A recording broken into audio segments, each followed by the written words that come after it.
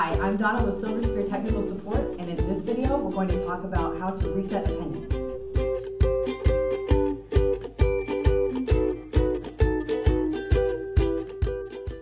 A pendant is a wireless transmitter that a resident can use to call for help. A staff reset pendant is used to reset the alarm caused by the resident pendant.